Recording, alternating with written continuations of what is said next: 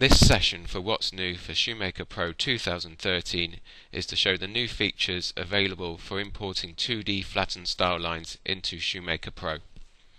So if I go to my 2D pattern lines in Engineer Pro, I can see they're ready for me to export in a DXF format.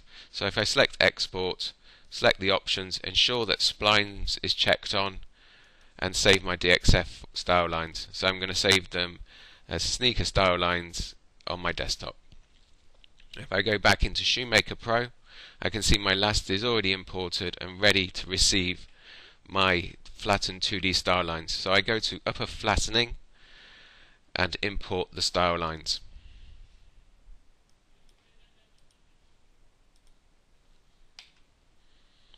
This is my exchange report telling me that the 2D style lines have been imported okay.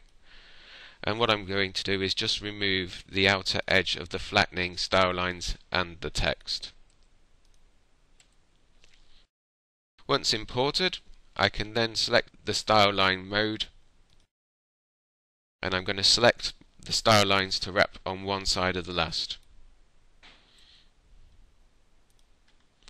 So I've got one side of my style lines all selected, and I go to the Wrap the Selected Curve tool. I then can now decide on the new function whether to automatically allow the program to select which side to wrap the style lines to, or decide that this is the outer side of my shell, so I'm going to select outer as my option and select wrap. I'm then going to repeat the process by selecting the opposite side lines on the inside of my last.